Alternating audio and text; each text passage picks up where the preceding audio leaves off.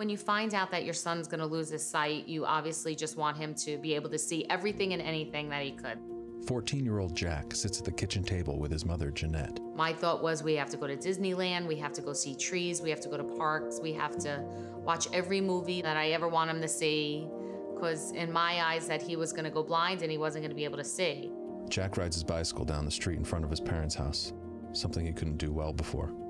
Knowing that there was no cure, I felt there had to be something. So that's when we found the foundation Fighting Blindness. A drone flies up through the clouds, revealing the skyline of San Francisco.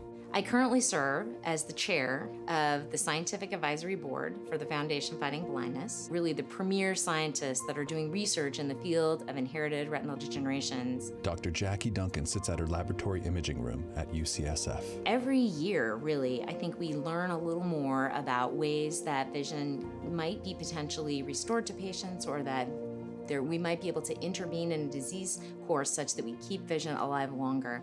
My eyes didn't just get better in one night. It was over time.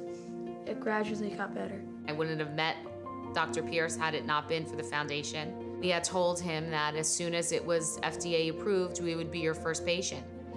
And Jack was his first patient.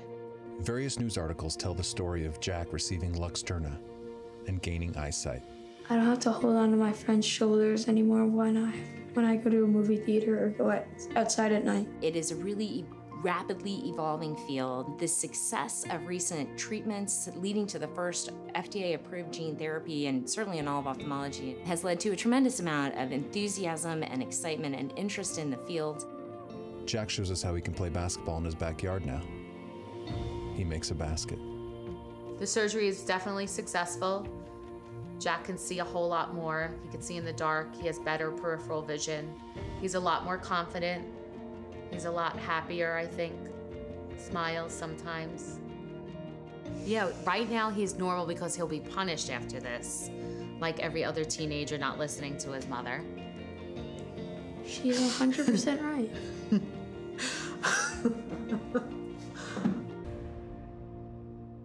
Visit fightingblindness.org to learn how you can help us shed a light on treatments for blindness.